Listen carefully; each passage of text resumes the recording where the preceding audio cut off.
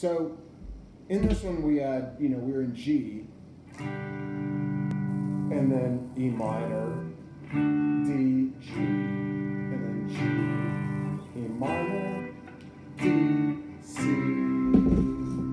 E minor, D, C, and then the G is of course G2, and then D, and then E minor, D, C, G.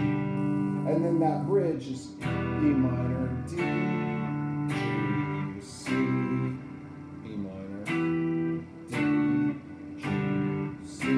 Now again, that's in 6/8. So how would you play that? How would you come up with an arpeggio there? How would you strum that?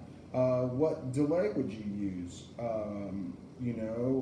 Just a little bit of delay, and okay, well, how would that sound like if you were writing a part for this? I know how I would do it, but I'd love to know how you would do it. And then think of, if you want to work on the lead part, figure that out. We're in the key of G, so we have that first position probably up to third position, fourth position. You can even go up to fifth there.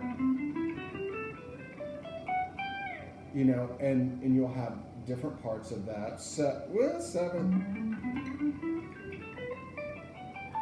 Or, we could go with the 6.